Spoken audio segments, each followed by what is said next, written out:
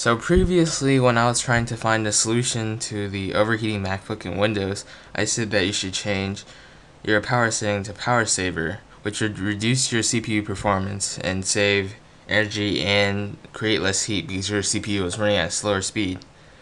But then I found that I needed full CPU power to run some of my programs. And now I found another way that you can actually control the fan on your Mac, and this will work for any Intel Mac, probably before the current generation, because this program is somewhat old and has been updated in a while. So first, you go to this website on SourceForge, and I'll include the link in the description, and you download it.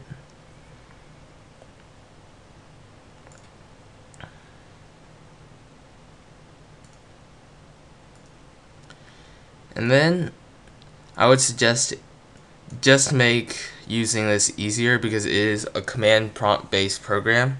You should extract it directly into your C drive, so just leave drive C here, and I've already extracted it, so I'm just showing there.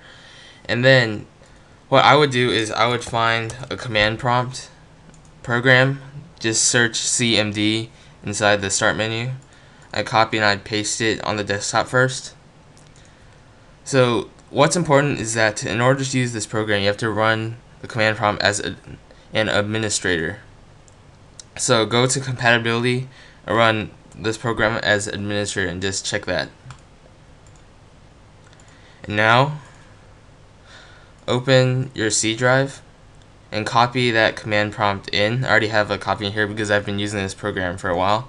And to make everything easier, you can create some type of shortcut. If you have XP or Vista, you can use Quick Launch.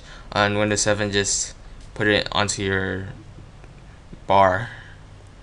So basically, how this works is you launch your command prompt.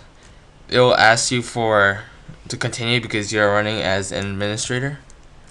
And then, since everything is in the C drive, you don't have to change the directory of the command prompt anymore. You can just run the program.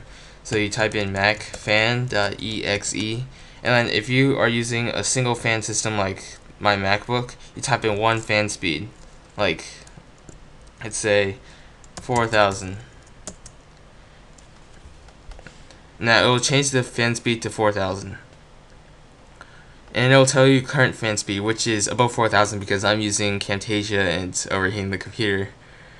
But what's great about this is that on other fan control programs like Windows Fan Control, they haven't figured out how you can run bootcamp.exe and the program at the same time. This one, it says it restarts the program, and you can see two icons in this area. All I have to do is move your mouse over it. It changes back to one icon. You can still do everything with bootcamp, like change volume and whatever.